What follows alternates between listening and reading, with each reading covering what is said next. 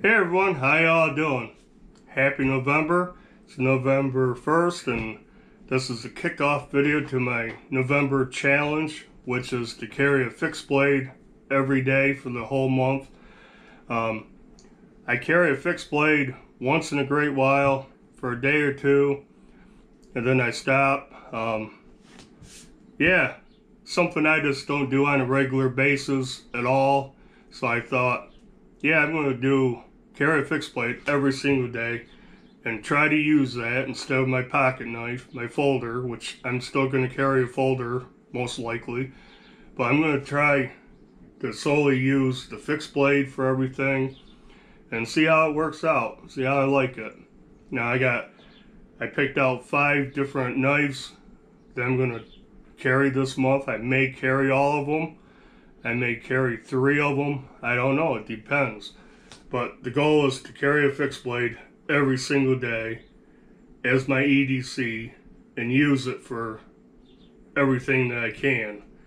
And maybe test them out a little bit on, you know, different things. But yeah, start out. Today it's going to be the Topps C.A.T, C.A.T, which stands for Covert Anti-Terrorism. I just got this. I've been carrying it for a couple of days actually already, and I'm digging it. Comes in this nice Kydex sheath right out of the box. A spring steel clip that rotates so you can carry it horizontal, vertical, 45, however you want to carry it. I've been carrying it horizontal, which I'm going to carry most of these knives the same way. Right in the front, kind of appendix style. The clip will be just to the left of my belt buckle, and I can just pull it out, get it back in, and yeah, so far this is pretty good. Yeah, like I said, nice sheath right out of the box. Kydex, taco style made, freaking nice. Everything's even. The knife I find pretty awesome. I'm glad I got this one.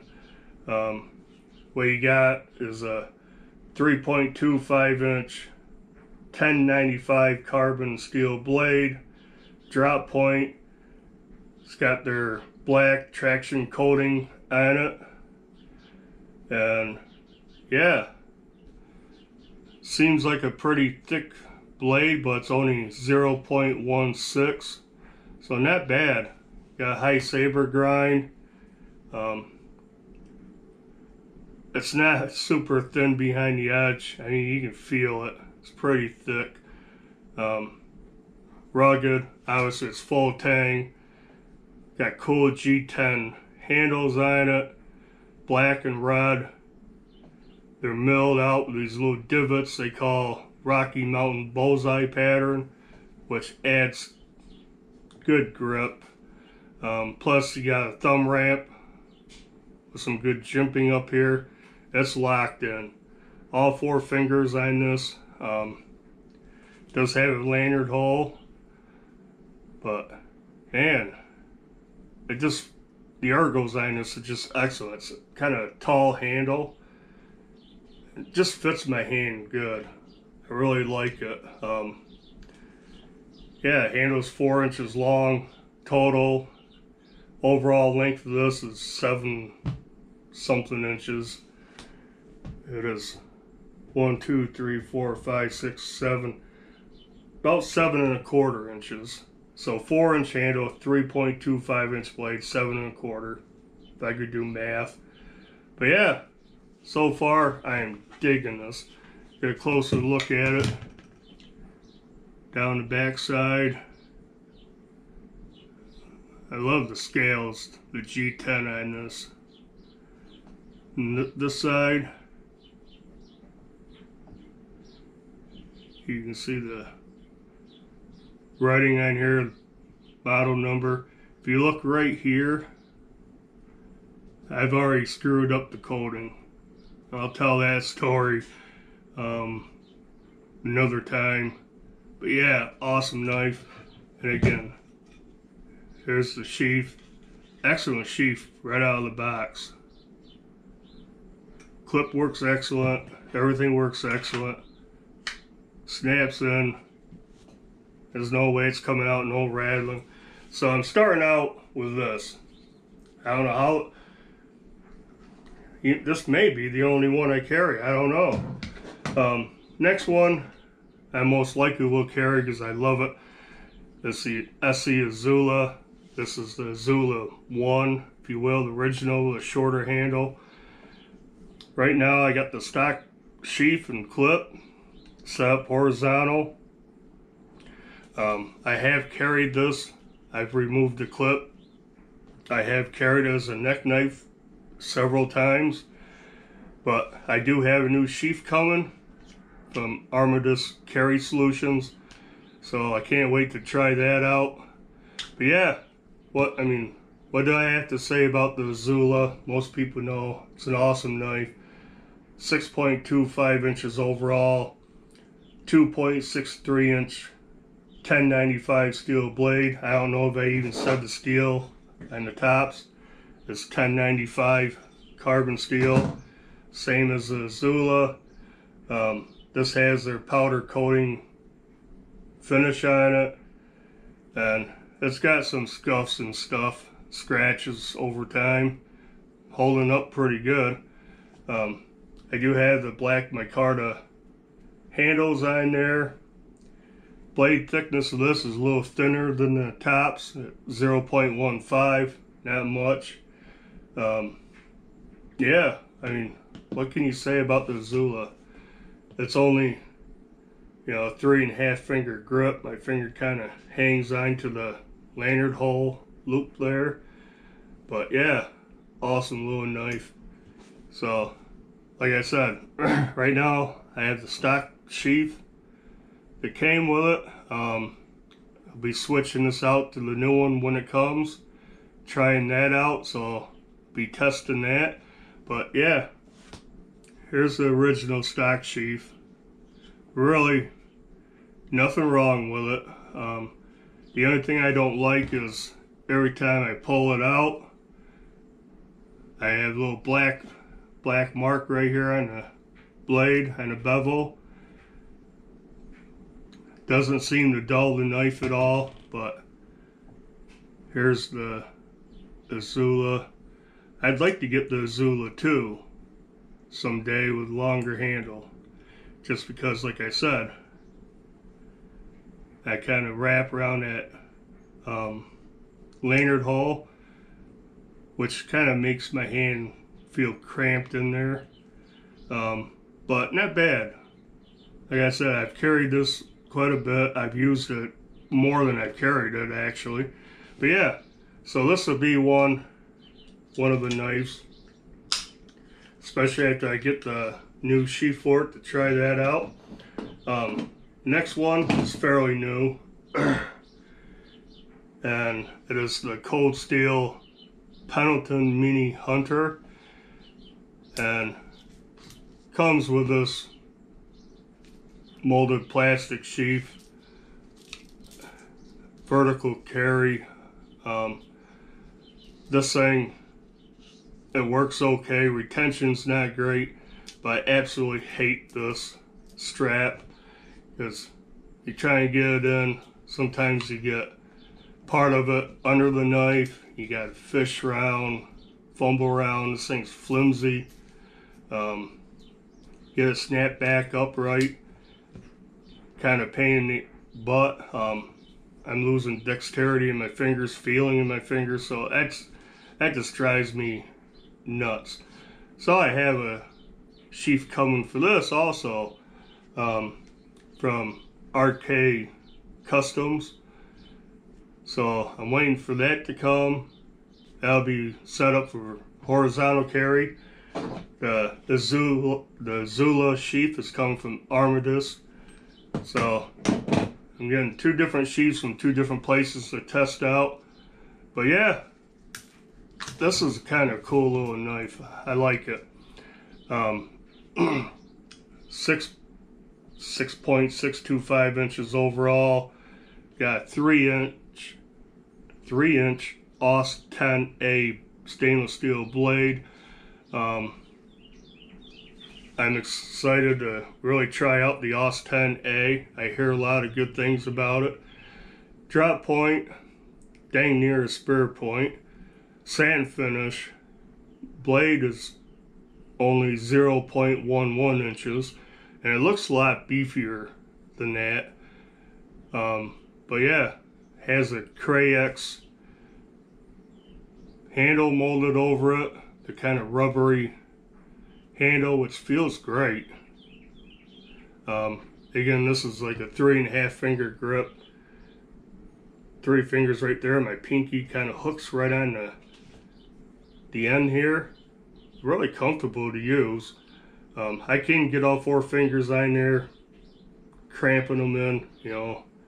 I really want to power cut through something, but normally that's pretty good. Easy, I can reach the tip, do fine utility cuts. But yeah, I can't wait to get the new sheath, try that out. The Mini Pendleton Hunter is made in Taiwan. The ESEE and the tops obviously made in the USA. If I didn't say that. But yeah, there's a look at the stock sheath. There's Secure X sheath. It's not that bad. I don't like it. This part, I just hate fumbling around with it. And the retention, it's pretty secure, but I think it could be better. Here's a knife. I'm shaking the holy heck out of the camera. But yeah, awesome little knife. I don't know, 40 bucks or something. Like I said, can't wait to try the AUS 10A steel out. And this thing. But yeah, that'll definitely be one of the knives I carry, especially after I get the new sheath. Next one is a cool knife I've carried. Actually, I've probably carried the Izula the most, but this would be a close second. And it's the Artisan Sea Snake. Mike Emler design. Comes with a nice Kydex sheath. I added these soft loops to carry it on my belt. Otherwise, it was kind of designed as a neck knife. And I tried it. It works pretty good. Sheath is excellent. Got just a little bit of rattle. Got a nice little thumb ramp. Easy to deploy. Yeah, sheath is pretty good. This thing is a little slicer. Check it out. 6.75 inches long, 3.125 inch blade made out of AR RPM 9, which is Artisan's proprietary steel. And you can see I still got, there's still gunk on there, like tape residue. Warren Cliff blade, that's awesome. Got a pretty dainty tip. A humongous finger choil, and you know, I got kind of fat fingers. My finger fits in there excellent. You can choke up, do utility cuts with this thing. I like a Warren Cliff blade. It's pretty thin, 0.11. So, you know, says it's about as thick as the Mini Pendleton, and my calipers are dead. The Sea Snake, I can tell, is thinner, but so I've carried this quite a bit. I like it. This will be an easy one to carry around. Now it is a thinner, seems like a thinner blade, thinner tip.